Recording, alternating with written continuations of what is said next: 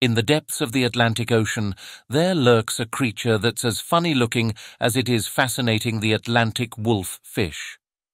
This odd-looking fish is a master of disguise, blending in with its surroundings to catch its unsuspecting prey. But its appearance is just one aspect of its unique characteristics.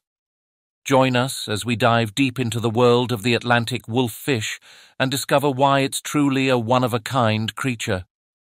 The first thing you'll notice about the Atlantic wolf fish is its unforgettable face.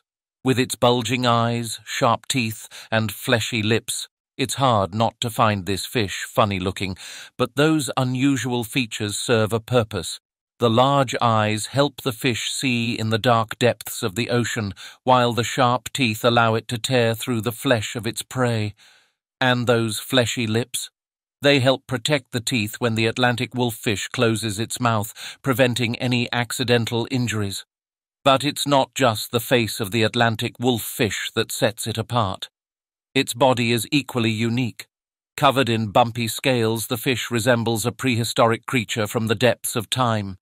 Its long, slender body allows it to navigate through narrow crevices in search of its next meal.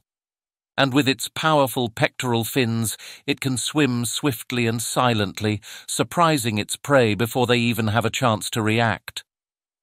One of the most interesting aspects of the Atlantic wolf fish is its ability to change colors. Like a chameleon of the sea, it can alter its skin tone to blend in with its surroundings.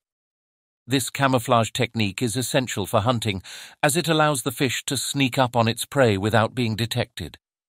It's truly a marvel of natural adaptation. But what does the Atlantic wolf fish eat? Well, it's not a picky eater at all. It will consume anything it can fit in its mouth, from smaller fish to crabs, shrimps, and even other wolf fish. Its voracious appetite and sharp teeth make it a formidable predator in its underwater domain. One might assume that the Atlantic wolf fish is a solitary creature, but that's not entirely true. They do gather in small groups during mating season, engaging in courtship rituals that involve flashing their vibrant colors to attract a mate. Once a pair is formed, they will actively defend their territory, protecting their eggs until they hatch. It's a rare glimpse into the complex social behavior of these fascinating creatures.